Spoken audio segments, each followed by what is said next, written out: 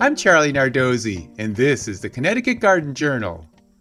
Asian pears have become popular for their pear-like flavor with an apple-like texture. This pear was developed in China, but spread to Japan and Korea, and now is grown around the world. We love the crispness of the fruit and the delicious sweet pear flavor. We grow a few different varieties of Asian pears.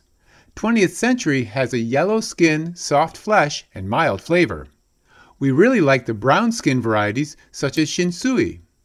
This is an early maturing variety that is very productive.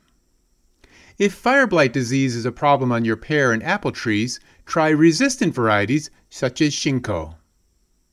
Grow Asian pears as you would European pear varieties. They like full sun on well-drained loamy soil. I found ours grow okay in clay soil as long as the soil doesn't stay too wet in spring, and we plant in raised beds to promote better water drainage.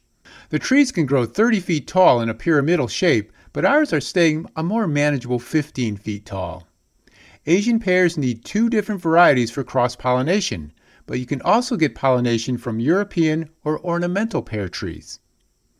Fire blight may be an issue on some varieties, and there's always aphids and scillas that may cause problems on the leaves. These insects are controlled by ladybugs and insecticidal soap sprays.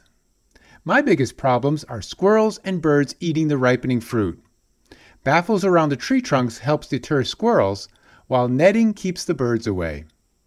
Usually we get so many pears though that we don't mind sharing some with the wildlife. Next week on the Connecticut Garden Journal, I'll be talking about preserving tomatoes. Until then, I'll be seeing you in the garden.